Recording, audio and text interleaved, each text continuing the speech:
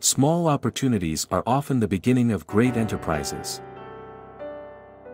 The readiest and surest way to get rid of censure is to correct ourselves. For a house, I take it, or a ship or anything of that sort must have its chief strength in its substructure, and so too in affairs of state the principles and the foundations must be truth and justice. It is not possible to found a lasting power upon injustice, perjury, and treachery. The man who has received a benefit ought always to remember it, but he who has granted it ought to forget the fact at once. You cannot have a proud and chivalrous spirit if your conduct is mean and paltry, for whatever a man's actions are, such must be his spirit. Delivery, delivery, delivery.